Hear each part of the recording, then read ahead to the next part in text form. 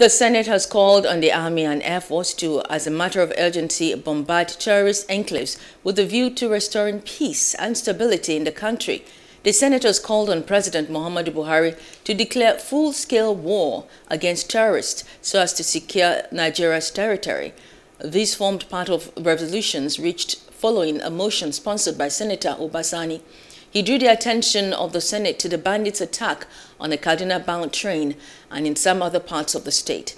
He bemoaned the attack on a Kaduna-bound train carrying over 970 passengers around Ketari-Rijana axis in Kaduna.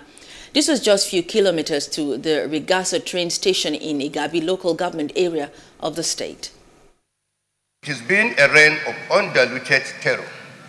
Note that these latest attacks are aimed at instilling fear in the people and destroying the economies of our local communities.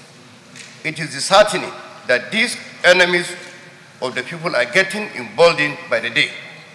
They are becoming more brazen. These blood-curdling bonfires have no regard for human life.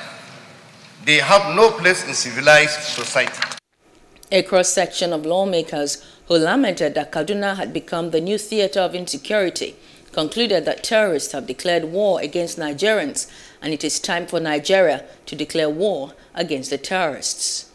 It is safe and right, Mr. President, distinguished colleagues, to conclude that terrorists have declared war against Nigeria, and I think it is time for Nigeria to declare war against these terrorists.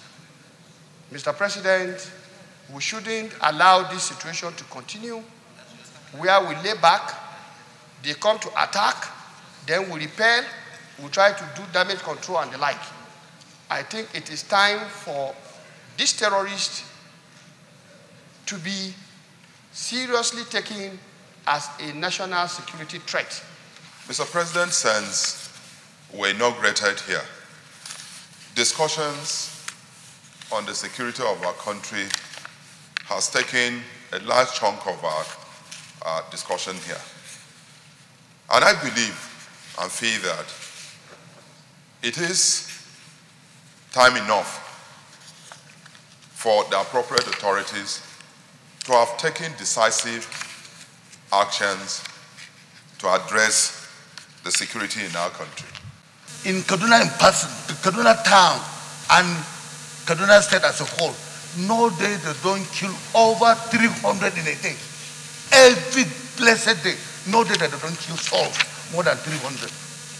Please do subscribe to our YouTube channel and don't forget to hit the notification button so you get notified about fresh news updates.